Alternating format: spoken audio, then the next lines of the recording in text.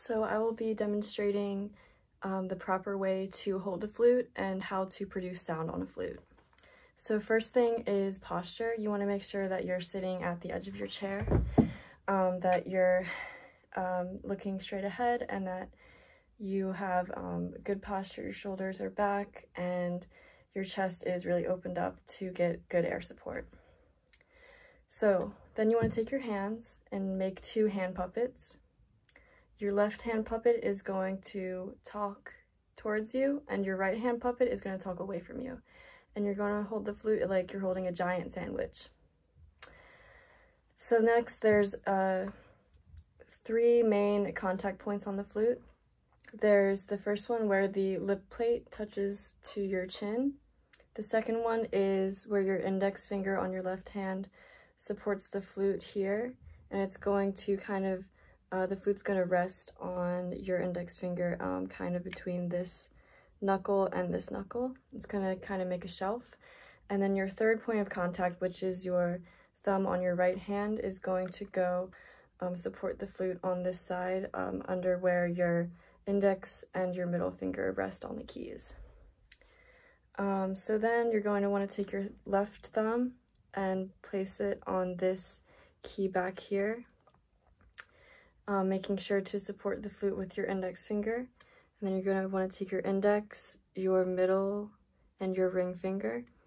Place your index on this key right here where this pink sticker is, your middle finger where this yellow sticker is, and your ring finger where this green sticker is. And your pinky will just rest gently on where this blue sticker is right here. And then for your right hand, making sure that your thumb is supporting the underside of the flute, you're going to take your index finger, place it on this pink sticker, your middle, place it on this orange sticker, and your ring, place it on this purple sticker. And your pinky on your right hand is going to rest on this key right here where the blue sticker is. And then there you have the main contact points on your chin, on your index finger on your left hand, and on your thumb on your right hand. Now, you want to make sure you have good posture, make sure that your chest is open, that you can, support your breathing, make sure your feet are flat on the ground, that you're sitting at the edge of your chair, and then you should be all set with the posture. You also don't want your flute to be like really slanted towards the ground. You want to hold it pretty much parallel to the ground, as straight as you can. Don't go up too high, but kind of just find like that nice middle ground. Some people it's a little lower, some it's a little bit higher, but never higher that it's like, tilting downwards past your chin. Next up is embouchure and producing sound. So first things first, flute, to produce sound, you have to blow warm air. So think about, like when you're in your car and it's cold outside and you want to draw pictures on the windows, and you would huff like, and it would make, the windows foggy so you could draw. So it's the same kind of breath. To make sure that you're producing, or that you're blowing the correct way, take your index finger, place it right underneath your bottom lip and right on your chin, like that, and then blow. And you should feel the air wrapping around your finger and kind of going under your finger, and that is how you know you are blowing correctly. So again, so you should feel it not blow straight across, but you should kind of feel it curling under your finger like that. And then practice making noise on the head joint before you try to play your first note on the flute. So just take your head joint, and you're going to rest the lip plate, which is this part here, right underneath your bottom lip. And you don't want it to be like this or like that. You just want to find that middle ground. And some people, the lip plate will be held higher, some people it'll be held lower. It all just depends on the size and shape of your lips and your chin.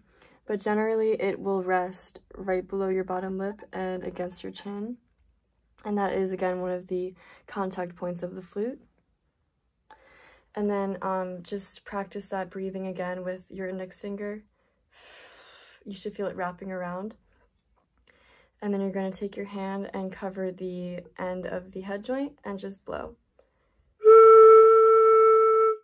And it might take a few tries at first to get a note out, but once you do, just keep practicing. And then also practice switching between low and high notes.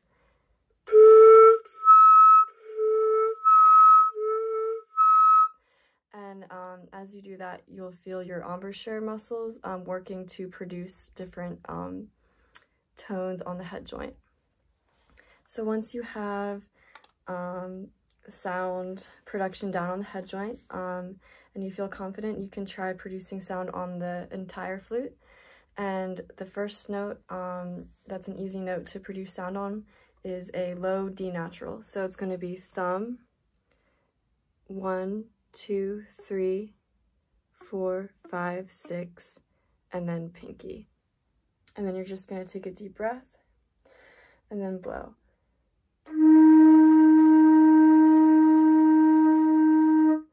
And then just practice long tones, you know, holding that note as long as you can in order to get your embouchure used to playing the flute.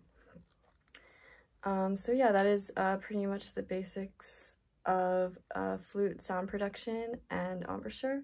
So again, just to recap, 3 main contact points: your chin/lip, your index finger on the left, and your thumb on the right hand, to make sure that you're blowing correctly, the index finger trick.